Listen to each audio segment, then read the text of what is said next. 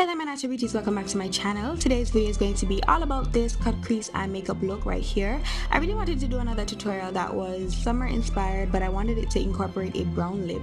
This tutorial is really geared toward persons with smaller eyelids like myself. So if you want to see how I get this cut crease look, all you have to do is just keep on watching.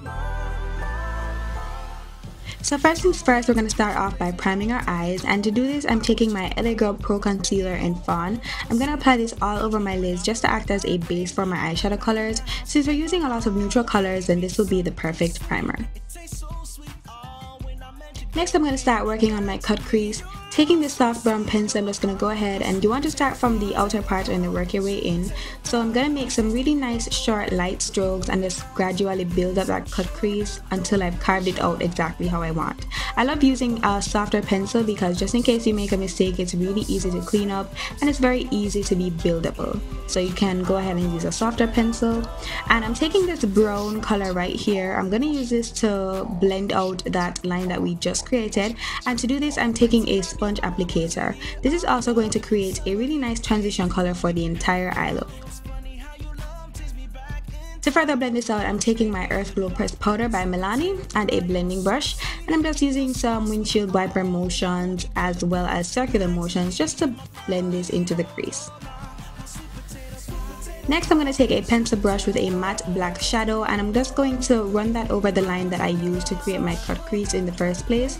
I really wanted the cut crease to stand out, but at the same time we don't want it to be too obvious. So I'm going to go in and blend out that line as well with my sponge applicator, just so that it's not too harsh.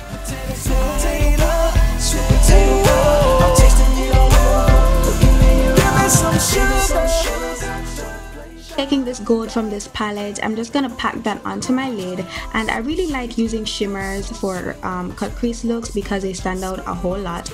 Right on top, I'm going to take this other gold right here, and I'm just gonna use that to intensify the color on my mobile lid. You should really be careful when doing this so you don't mess up, but just in case you do, you can go ahead and clean up your cut crease line just in case you kind of went out of place with the eyeshadow that you applied. Now I'm just using a clean blending brush to blend all the colors in our crease together so that everything is nice and unified and it looks really soft in the crease.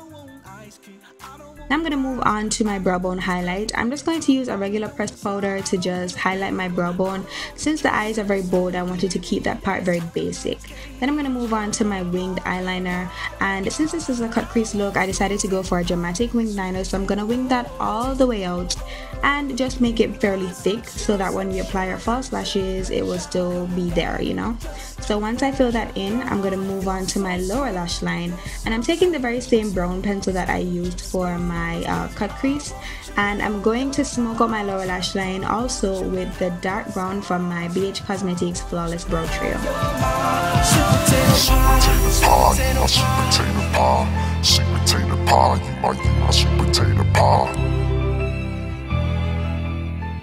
Now I'm going to move on to the regular holy grail, which is mascara and false lashes.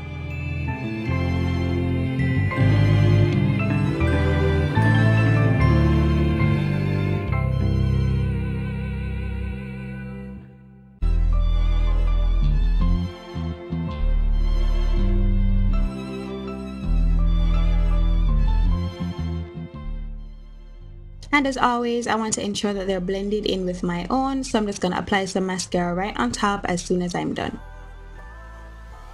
To finish off the eyes, I'm going to take this copper color from my trio from LA Colors. This trio is called Sunshine, and I'm just using that copper to highlight my inner tear duct. Then moving on to the lips, I'm taking this Nika K Cosmetics lip liner in brown, and I'm going with a brown lip look as I said before, so I'm just going to line my lips and then I'm going to move on to filling them in. And the first lipstick that I'm using is this from Sheet Makeup. It's called Hot Chocolate.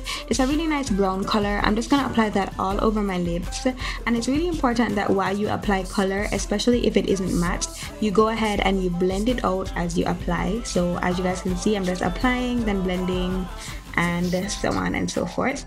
The second color is this really nice brown as well, but it's more on the satin side, and I'm just applying that to the center of my lips. This color is called Dessert and it's by LA Colors.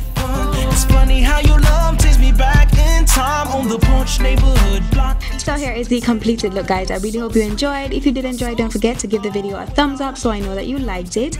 And of course, all the information that you need will be in the description bar below. I'll definitely see you guys in my next video. Until next time, stay naturally beautiful. Mwah. Bye.